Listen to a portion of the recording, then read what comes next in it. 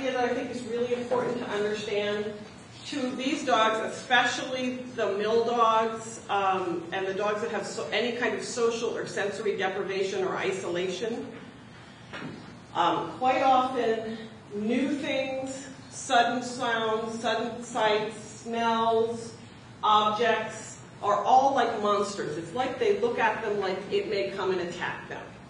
Could be a bag, it could be a decoration. The reason I put the wheelbarrow there is because I worked with a golden retriever, and this was actually from a breeder dog.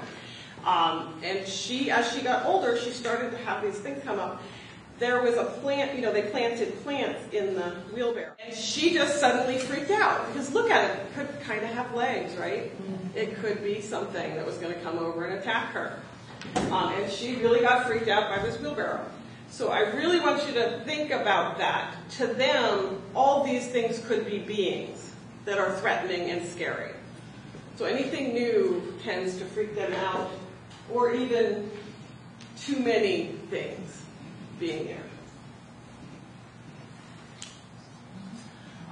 Trainer Linnea Bauer sent me this photo. This is one of the monsters her dogs ran into on the regular walk. It was something new that was there, and her dog balked at it.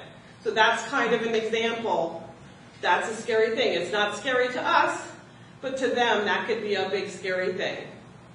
It was new. It wasn't there before. My dog is very much that way. If there's a sweater on the mailbox down the road that wasn't there before, he's going to... Now he's a little bit more like, I'm going to go tell him, but, which is good. I'm happy about that, because before you freak out. But he's going to balk at it, and he's going to be worried about it.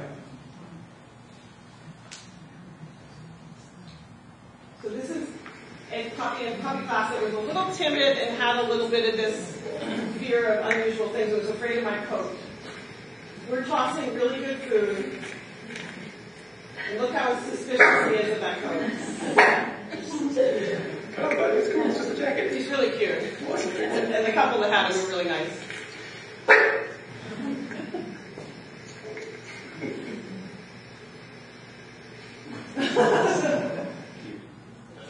We couldn't convince him that the coat was from.